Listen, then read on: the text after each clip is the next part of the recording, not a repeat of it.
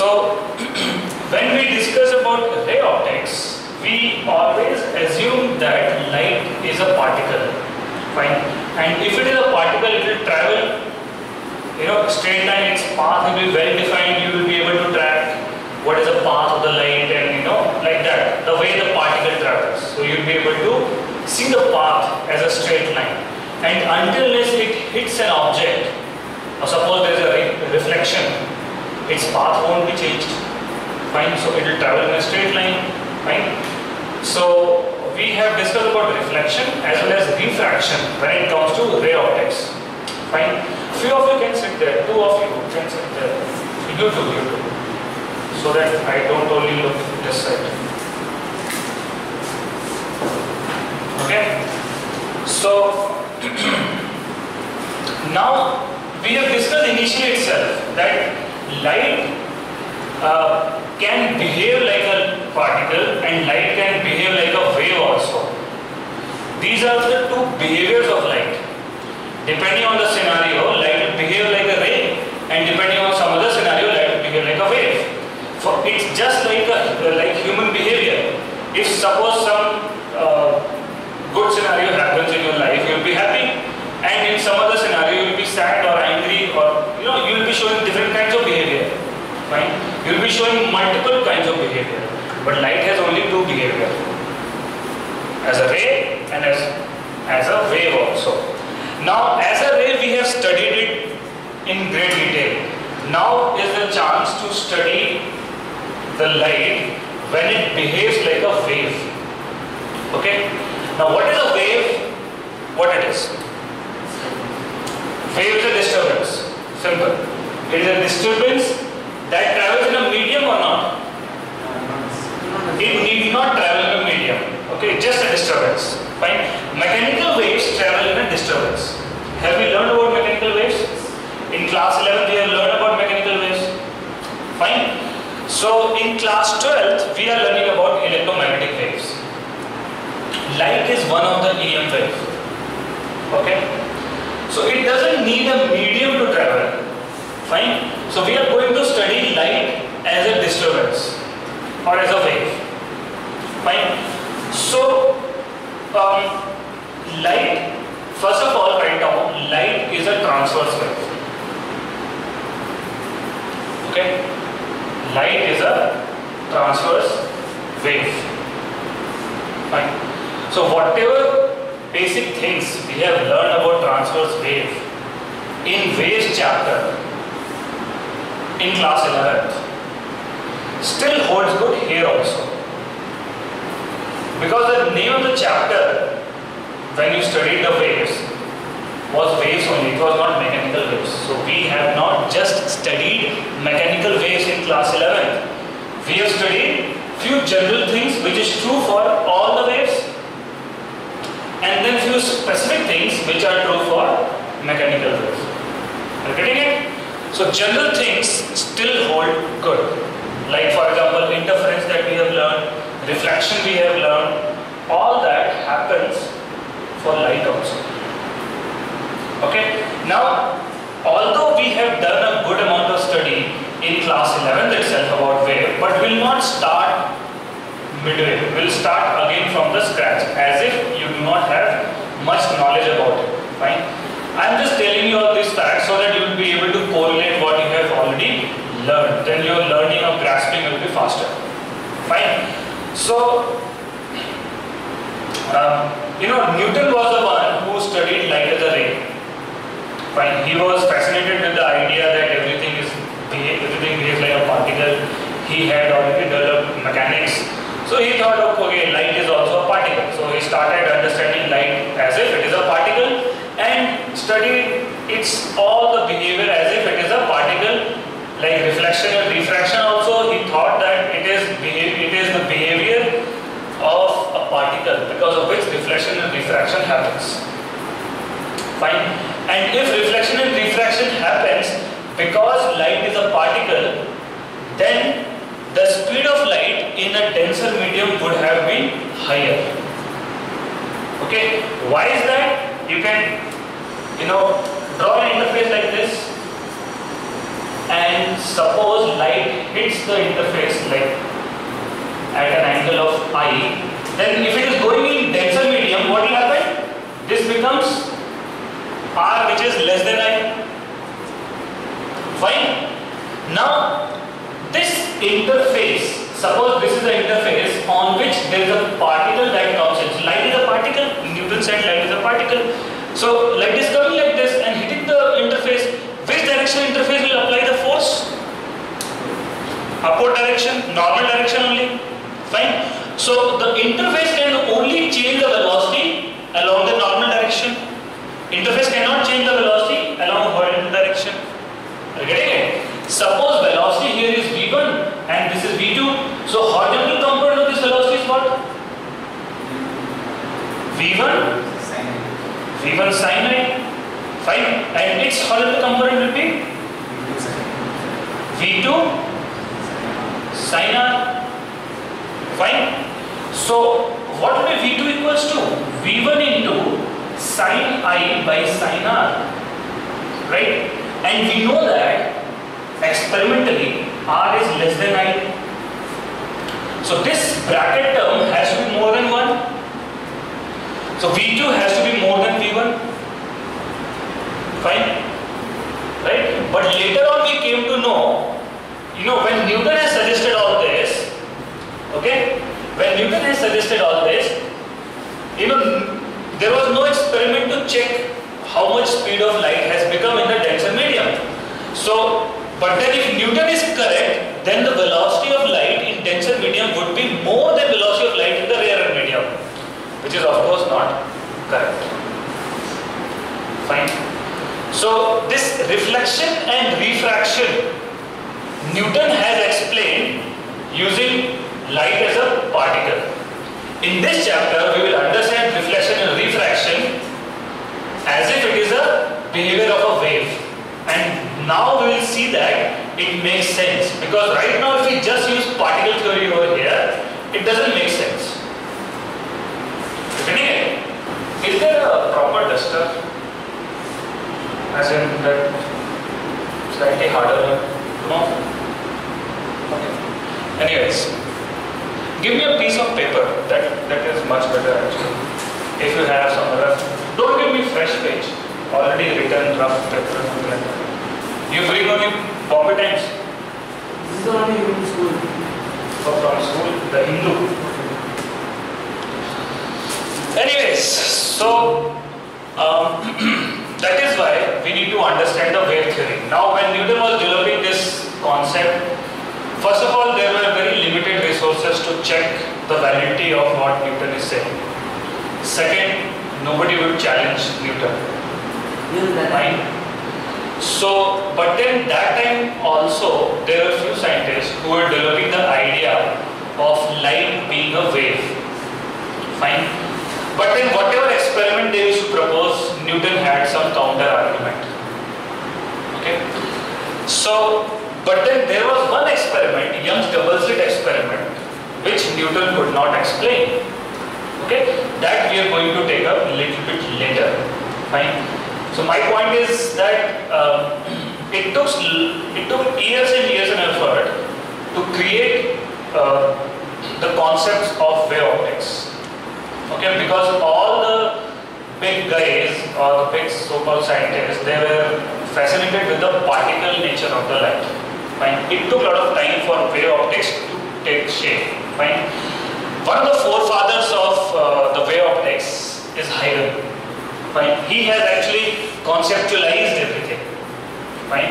So we'll start this chapter with Hygen's principle. Right? Write down Hygen's principle. Is chapter done in school or going on? What is the status? It's going on. Finished. Good. So Hygen principle talks about how wave will behave. How wave will behave given the present scenario. Are you getting it? So Hygen principle trying to predict the future of the wave. What the wave is, what wave will do later at point in time given what it is doing right now. Okay? So that is what we want, isn't it? You have learned the kinematics, V is equal to U plus AT. You're connecting future with present. So F is equal to mass times acceleration. If you apply force, there will be acceleration. Fine. So you always want something which connect what is going to happen with the present condition. So Hygen is the one principle which connects that. Fine. So this becomes the fundamental theorem, so to say, for this chapter. Alright. So we need to understand it properly. And but then before understanding Hygen principle, we need to understand few terms, because we will be using these terms again and again, not only to understand Hygen principle but going forward also. Fine. First, tell me, you have any example of a wave in your mind? Ripples in the water. What shapes the ripples in white waters are? Circles. Why do you say it is circular? Because you are able to see the circle. And why you are able to see the circle? Up and down. Up and down, as in? Difference in depth. You can see the difference in depth of the top portion and bottom portion. Can you explain a bit more? Ripples. Basically what happens, in a circle, all the particles together will move up, all the particles together will go down. Fine? So they are in phase. Are you getting my point? What is phase? What is in phase means? In phase means the phase difference is zero. Getting it? They're together moving up and together they go down. And this is two-dimensional wave. What about one-dimensional wave which is traveling like this? Can you tell me two particles which are in phase? So here are few numbers: 1, 2, 3, 4, 5, 6. Tell me any two particles which are in phase. 3, 2 and 5. What? 1, 3, 2 and 5. 1 and 3. No, 1 is 1 and 2. After some time, what will happen to wave? Wave will move forward like this. Like this. Where this 1 goes, it goes down like this. Where this 3 goes, 3 moves up. So they are not in phase. So which are the ones which are in phase? 1 and 4 probably. You can say 1 and 4 probably. Okay, like that. Fine. So the difference in phase between them is actually 2 pi, but then after every 2 pi, anyway things repeat. So you can say that there is no phase difference practically. Okay. So similarly, this is one-dimensional wave, but same thing if it happens in 2D. Like for example, ripples of water. If the particles in a circle, they are in phase, then together move up and together go down. So we will be able to see the circle. Fine. Write down locus of all the points in phase. Locus of the points in phase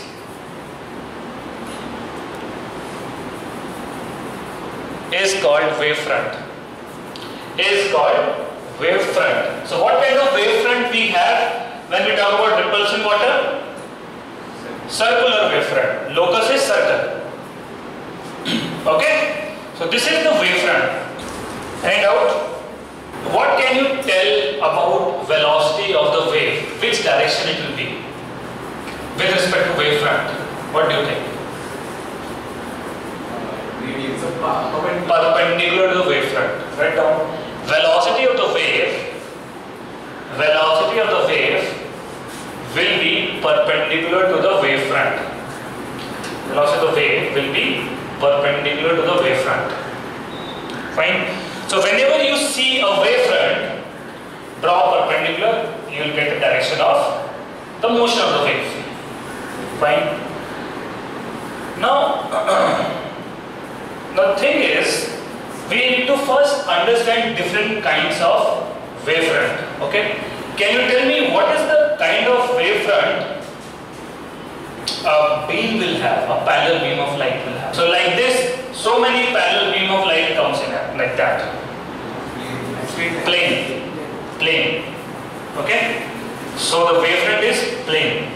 Because when I say light is coming like this, it means velocity is like this. Draw perpendicular to velocity, you will get the wavefront. Wavefront is perpendicular to velocity and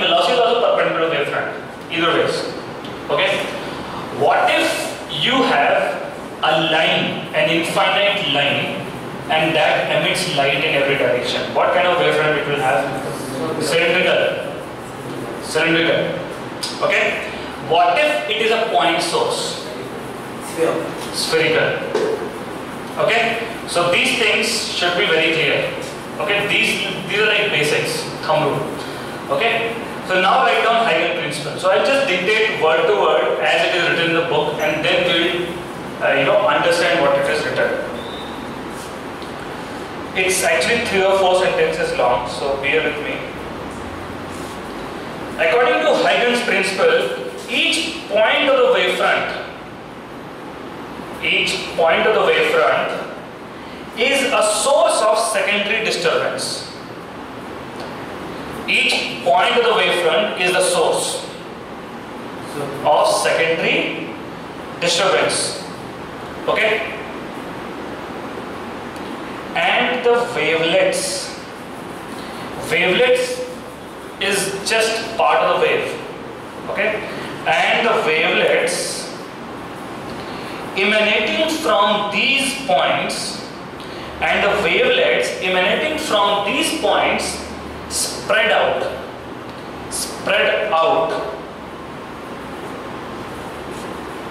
in all directions with the speed of the wave.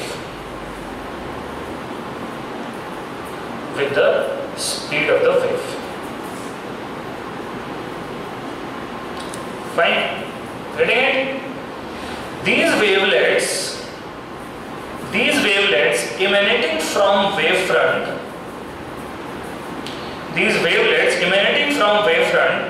are usually referred to as secondary wavelets. Okay, secondary wavelets. Fine. Done. And if we draw a common tangent, to all these spheres. See what I said, every point on the wave is a source. So what kind of source it will be? Point source, it will generate spherical wavefront. So wavelets will be spherical in shape, secondary wavelets. Fine, that is what it is saying. If we draw a common tangent to all these spheres, we obtain new position of wavefront. At later time. Okay? At least the meaning is clear. Okay? Let us understand what it is trying to explain. Alright? So see, I cannot draw a sphere on the board. Fine? So assume that this is a spherical wavefront. This one. You also draw it on your notebook. This one.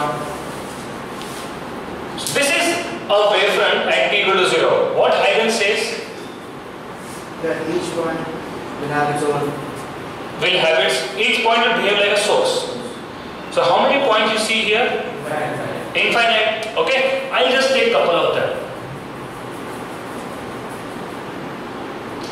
So we have 5 points, and all these 5 points will behave like a source of secondary disturbance. Fine. So it's a point source, so they will emit a spherical wavefront like this. Or I'll just draw one sphere. Okay, like this. So this is a source, so it will create spherical disturbance like this. Okay. Now what it says? If you draw common tangent, what will be the common tangent to all these spheres? Suppose they are infinite in number. What it will be? Another sphere. Find this one. One will be this, and another will be inner also. One is past, one is future. No. Draw this first.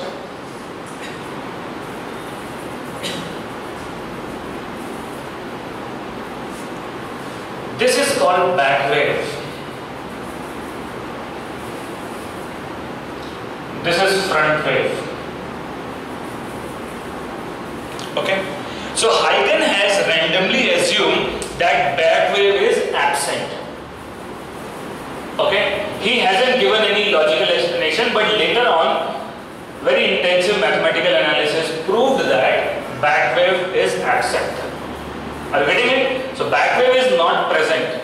So if back wave is not present, I don't need to draw the full sphere. Are you getting it? So I'm not drawing common tangent back side. So I'll just draw part of the sphere, front, like this.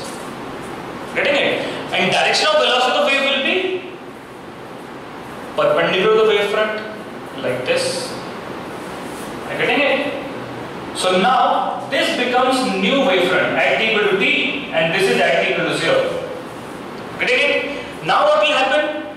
Each point on this wavefront will become the source, and will just keep on going like this. Fine? Any doubt? So its radius keeps on increasing. Once the radius becomes infinity, it becomes a planar wavefront. Okay. What if it is a planar wavefront already? This is a wavefront like this. I can assume, let us say, these points as a source. So I can draw a sphere of same radius, because after same time, same distance will be covered. So this is the new wavefront, common tangent. Fine?